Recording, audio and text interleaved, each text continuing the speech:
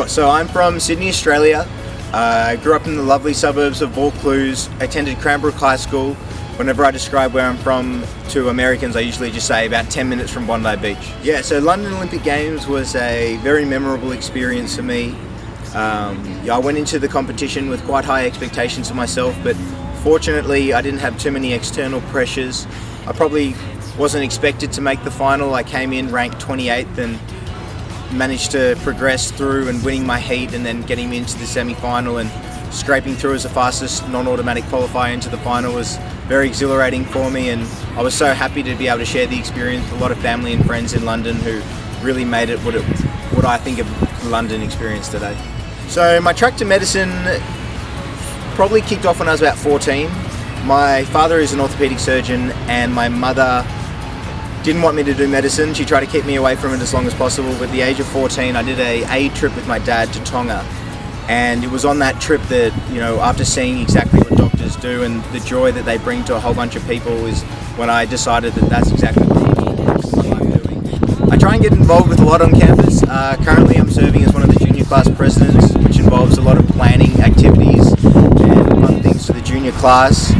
I also throw myself into kind of activities that I wouldn't get the chance to do it again if I wasn't at Stanford. So I've taken Indian dance classes, I've taken water aerobics and a whole bunch of stuff that I've just thrown myself in and have a bunch of fun with.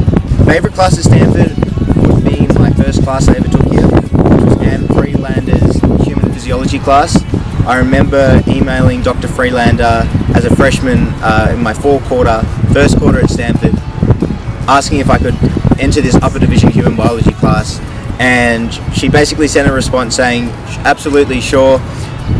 And yeah, it was just a wonderful time. I was very motivated to do that, just coming off London Olympic Games, so that was definitely my favourite class. So if I was to give myself some advice for freshman Steve, probably wouldn't change all that much. Freshman year was one of the best years of my life, and maybe one thing that I could have maybe done a little bit more was get to know everybody in my dorm. I kind of had a niche group of friends, but it would have been nice to really get to know a whole bunch of people. Absolutely, I have guilty pleasure, and it is chocolate.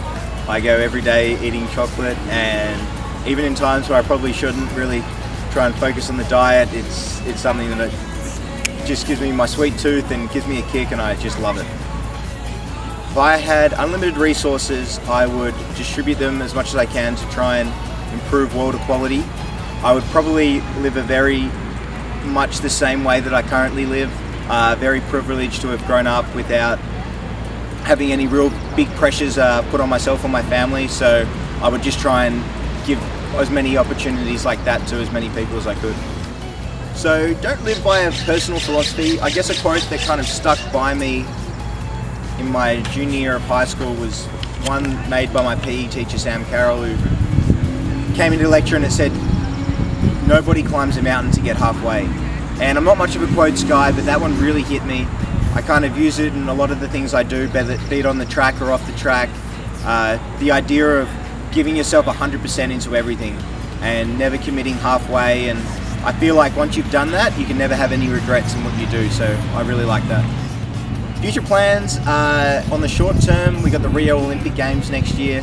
Certainly going to gear up towards that, try and put myself in the best position that I can to be successful there.